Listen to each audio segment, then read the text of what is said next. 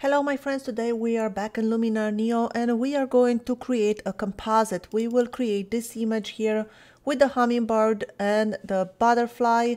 And this image was a composite between these two images. As you can see, this is the hummingbird and this is the butterfly.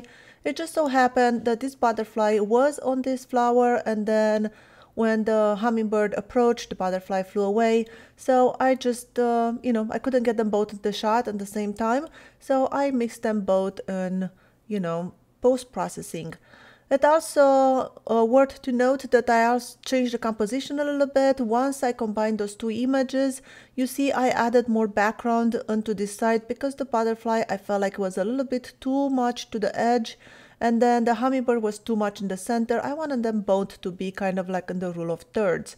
So I'm going to show you how to do all of that.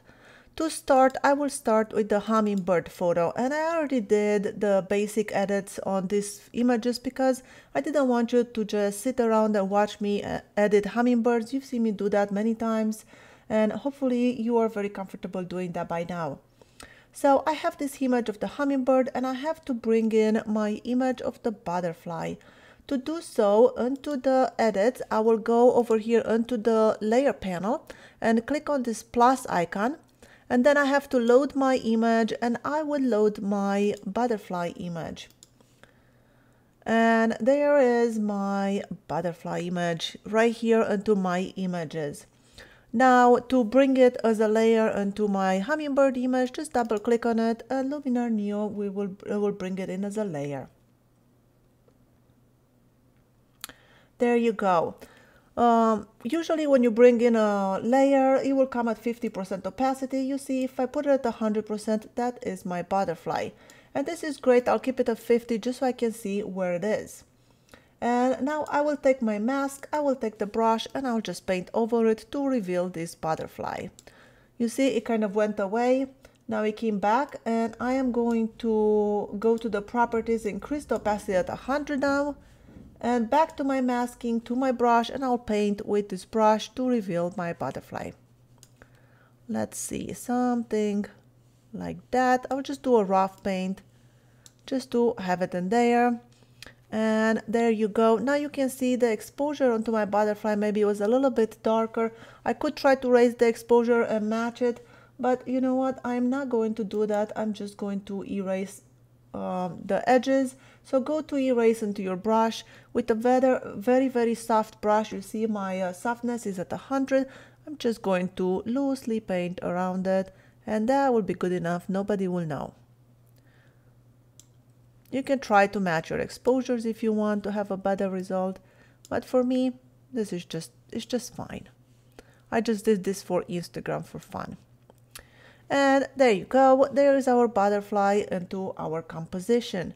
Now, like I said, there's two things I want to do. One, I want to reframe my image. I want to add some background into this side. And also, I want to remove this stem of this flower because it bothers me. It just goes through the hummingbird side over there. So how do we do that? I've tried to do this into Luminar Neo, like on the main image. I tried to go with the erase tool and erase this part, but it was not giving me a good result, and I'm going to show you the erase tool. When you try to do something like that, it really doesn't work. So I did erase. It takes a few seconds to work.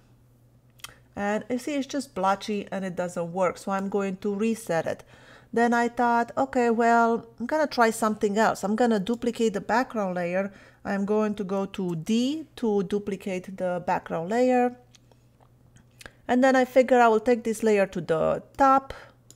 And then with the masking, I will take a brush and just take a copy of this background over here. And then on the properties, I can move this background now and cover the stem. And that kind of works. You see, it was giving me a little bit more trouble because it works and then you have to keep duplicating this and keep patching the stem. And that is one way to do it. But I am not going to do that just because, well, I don't like to take the hard road. So I will just do it a little bit easier. What I will do, I will just export this for now. I will export this image And let's see, I will save it onto my desktop. I'm going to name it Hummingbird and export it onto my desktop. And then once that is exported, I will go to Photoshop. Oops, I'm sorry, this is just something I was working on earlier today, another video for you guys. And then I'll go to open into Photoshop and open my hummingbird photo. Where is it? Over here. And then here I will open it, and first thing first, I want to extend the background, so I will unlock the background over here. Then I will take the crop tool and just move the image, hold down shift so I don't mess it up, just like that. And then make sure the content aware fill is checked over here. Click on check, and that will fix our composition, and then the hummingbird and butterfly are exactly where I want them. Now let's get rid of this stem over here. For that, I will take my lasso tool over here and just I will loosely draw around it. Make sure, oops, I got too close to the hummingbird. Let me do this again. Make sure you do not touch the hummingbird or it will show like a smear around it. So go like that, and then I'll go shift delete and make sure you choose content aware fill, click OK. And then I will do the same over here. Shift delete and click OK. Now we have to take care of the little problems that we have. Command D to deselect, get the clone stamp tool, and with the clone stamp tool make sure it's very soft, hardness at 0. Oops. And then click somewhere to get a sample and just paint around it to make it all blend in and look natural. I'm gonna make my clone stamp tool smaller here.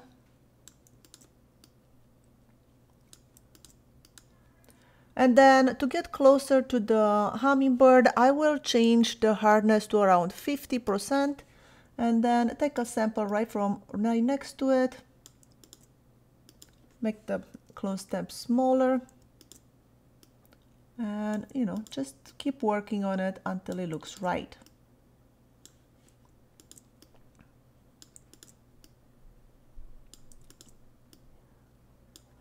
Something like that. And to fix a little bit of the mess up I have here, I will go and move my flow to maybe 25% and make sure my hardness of the clone stamp tool is very soft at 0. And then I will take a sample maybe from here and just do it over here. Just try to blend it a little bit. You can also, oops, let me just put some more of this. And you can also take this blur tool. Sometimes I will do that. Check the blur tool, strength at 100, and just go over it and blur it a little bit. And then nobody will know what that was. It was out of focus anyway, just like that. And this is how I created this composite. I hope you learned something new today and this was useful to you.